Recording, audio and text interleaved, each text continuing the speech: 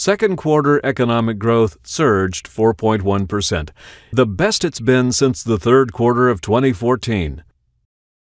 Almost immediately, the strong GDP report sparked debate as to whether it was a one-time shot.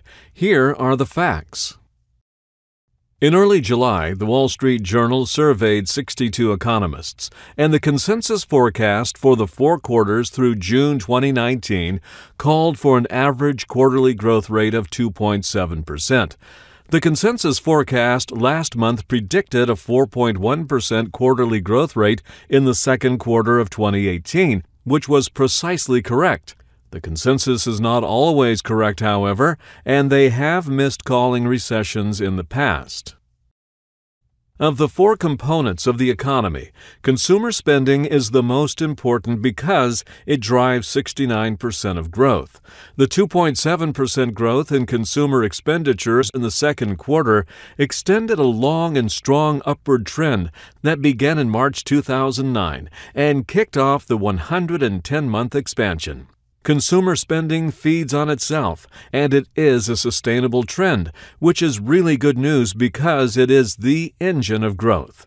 Net exports contribution to GDP growth in the second quarter of 2018 was also a big positive, but it's unlikely the start of a trend. The surge in net exports was driven partly by a rush of soybean orders from buyers before imposition of a new tariff in early July. The other factor boosting exports was domestic oil production. Net exports contributed more to GDP because U.S. imports of oil declined. This is a sustainable trend. In 2008, oil imports accounted for 3.7% of GDP. That's come down to 1.1%.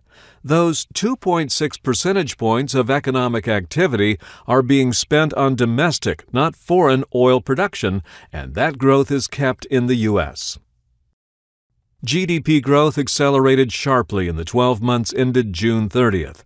Since the expansion began in April of 2009, the economy grew at a 2.2% average annual rate compared with 2.8% in the most recent 12 months.